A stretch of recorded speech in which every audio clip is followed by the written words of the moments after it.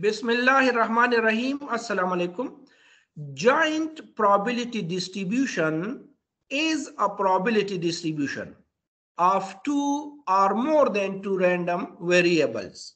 But here we shall study the joint probability distribution of only two random variables x and y. Then we shall obtain the marginal probability function, the mean and covariance of joint probability distribution. In the previous lectures, we have studied that probability distribution of a single random variable x is a table or a list which contains all the possible values of x and their corresponding probabilities. Now here, the joint probability distribution of two random variables x and y is again a table or a list which contains all the possible values of two random variables x and y and their combined or joint probabilities. Here f of x comma y represent probability of x is equal to x comma y is equal to y. So this is a combined probability and that must be greater than or equal to 0. The sum of all probabilities will be equal to 1. Sometime we will be given a joint probability distribution of two random variables. So by using this function, which is called the marginal probability function of x, we can obtain the probability distribution of the single random variable x. And this function is called marginal probability function denoted by p of x or f of x.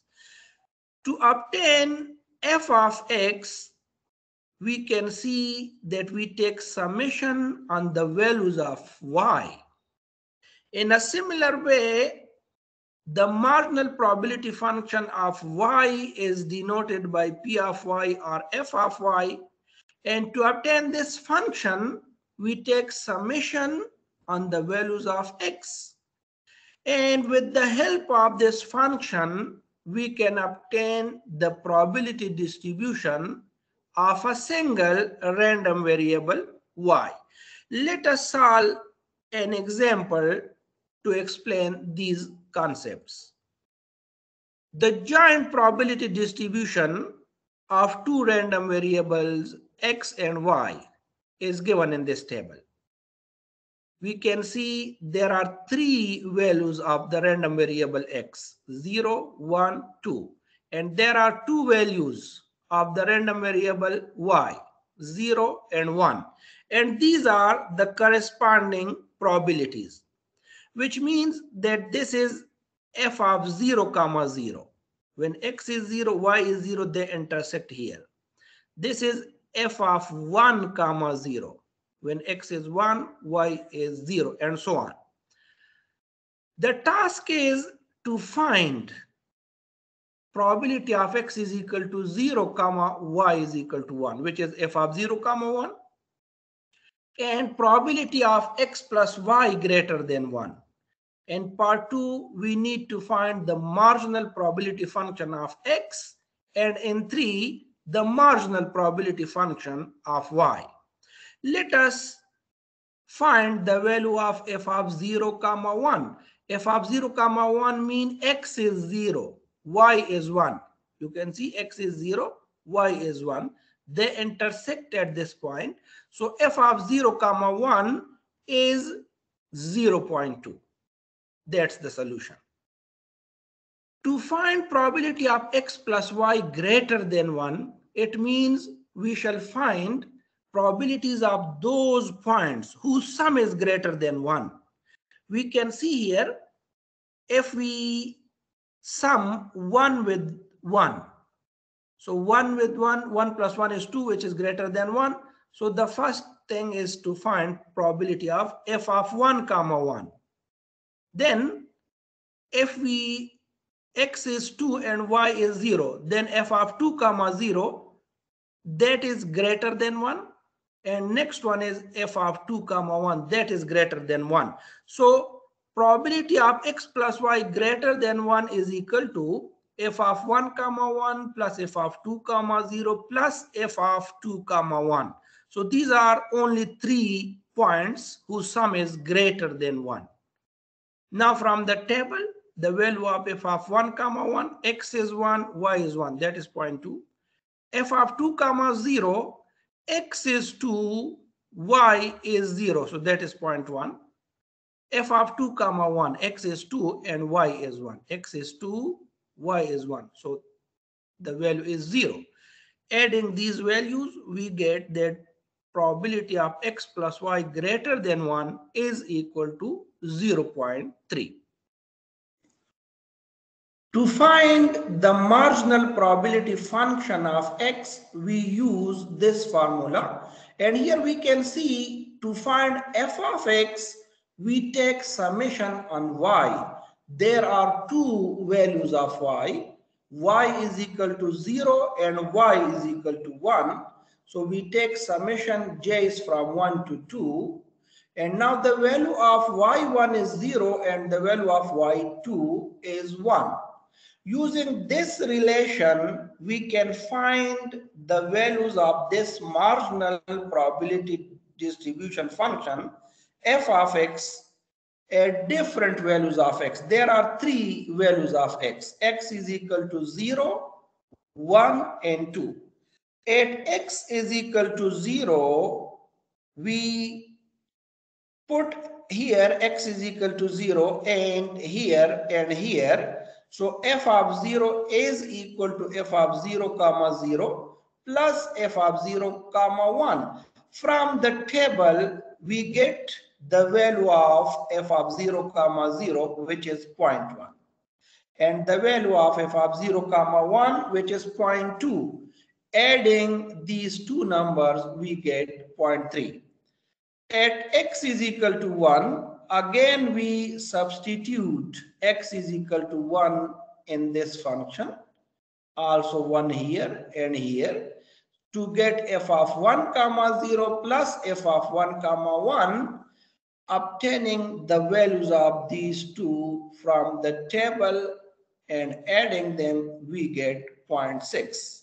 In a similar procedure, at x is equal to 2, we get the value of f of 2, which is 0.1. So the marginal probability function f of x is equal to 0.3, fx is 0, 0.6, fx is 1, 0.1, fx is 2. From this function, we can easily obtain the probability distribution of x, which is a table. This table contains all the possible values of x and their corresponding probabilities.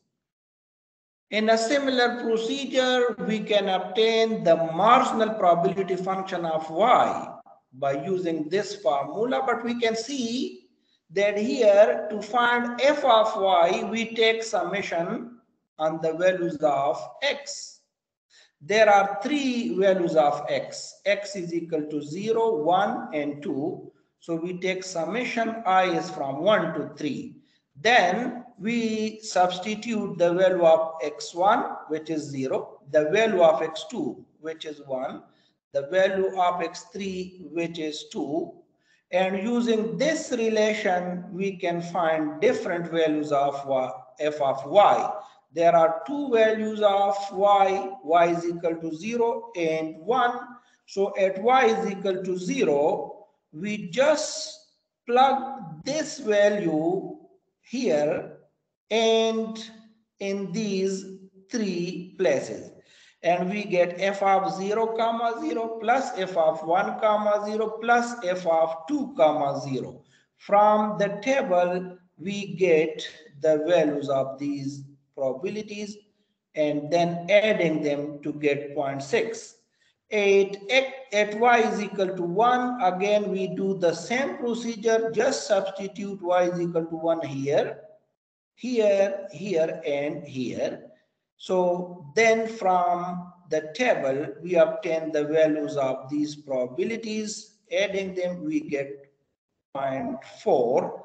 And hence we get the marginal probability function f of y, which is 0.6 when y is equal to 0 and 0.4 when y is equal to 1.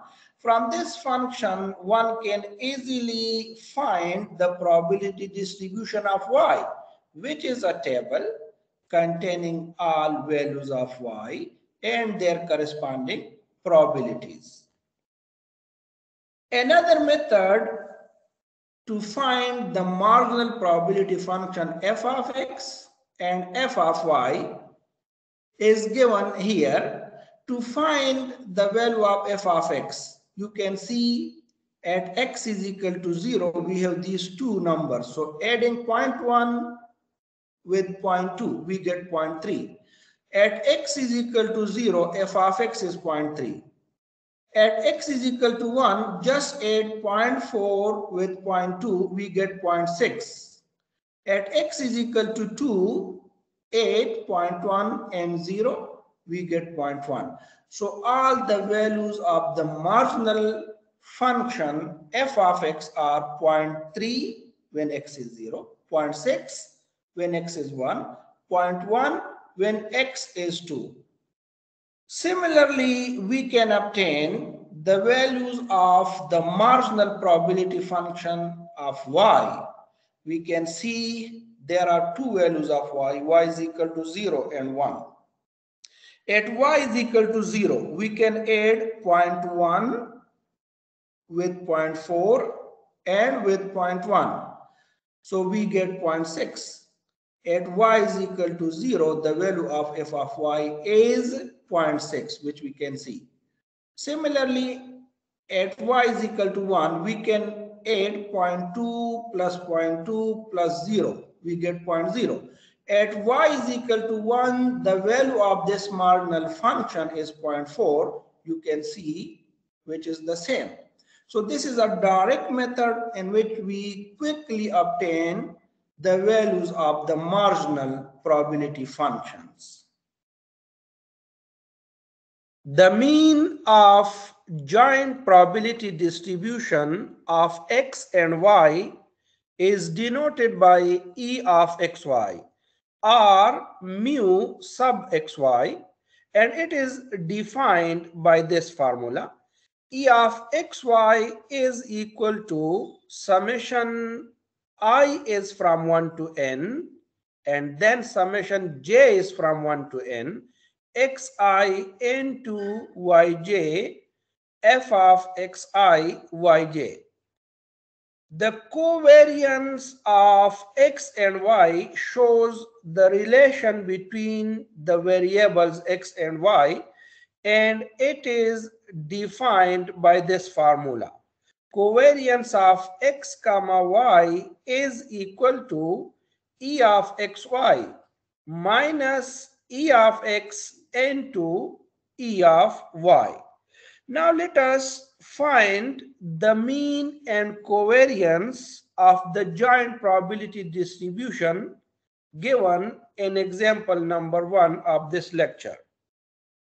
In example number 1, we are given the joint probability distribution and we have obtained the marginal probability function of x as well as the marginal probability function of y. Now the mean is given by this formula, and here we can see that the values of x are from 0 to 2. There are 3 values of x and 2 values of y. Y is from 0 to 1. So that is why we take summation y is from 0 to 1 and x is from 0 to 2, xy f of xy. Now just expanding these summations and we get these 6 terms. From the given table we can obtain the values of these functions, but 0 multiplied with anything is 0, so the first term is 0. Similarly, 0 multiplied in the second term with the other, so it will become 0. The second term is 0. In the third term, again we have 0 in multiplication, so that is 0. The fourth term is 0. In the fifth term, 1 into 1 is 1, and to find f of 1 comma 1 means that x is 1, y is 1. So this is x is equal to 1, this is y is equal to 1. They intersect here, so f of 1 comma 1 is 0.2. In the last term, there is f of 2 comma 0. 2 into 1 is 2, but to find f of 2 comma 0, x is 2 and y is 1. So f of 2 comma 1 is 0. Now adding all these terms, we get that the mean of this probability distribution is 0.2. To find the covariance, we use this formula, but we can see that we have already obtained the value of E of xy, which is 0.2. So we only need to find the value of E of x and then the value of E of y.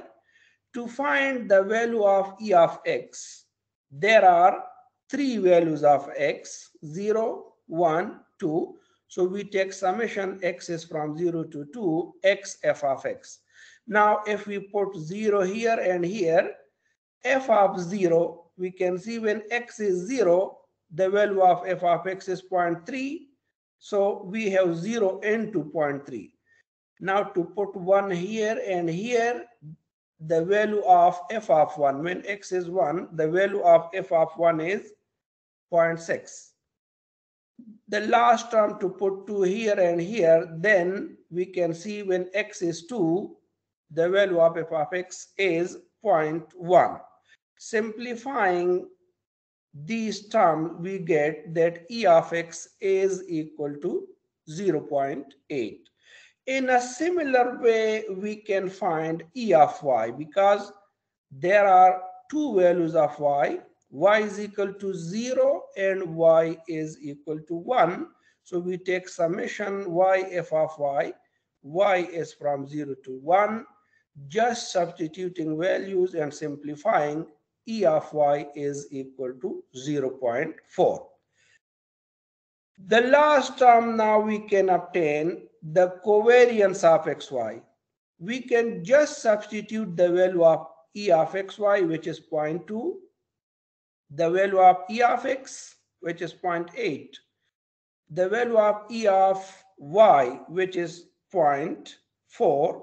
So we get these values. And now simplifying, we get that covariance of x comma y is equal to minus 0.12. That's all.